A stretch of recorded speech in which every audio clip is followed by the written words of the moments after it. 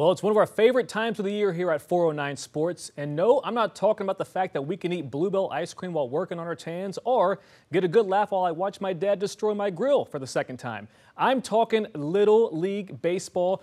To West End we go, where tonight's winner will face off against Silsbee for the District 12 Championship.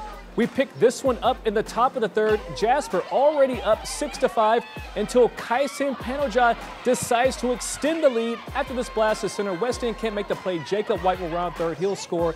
Jasper up 7-5. Top fourth now, and Jasper must have watched Karate Kid before tonight's matchup because they were shown no mercy after this trip. Moss sliced to right. Reagan will score. Womack will score too. Pandemonium will start to run wild on the field. Ross says he has 99 problems, but West End ain't one. He'll score to extend the lead by 4. On a serious note, though, a West End player was hurt, but you can't stop a play in the middle of a live ball. Moss will end up with a triple, but check this out. West End will actually make a comeback Tom Brady style and go on to defeat Jasper 15-8. They will advance, play Silsbee at Silsbee for the title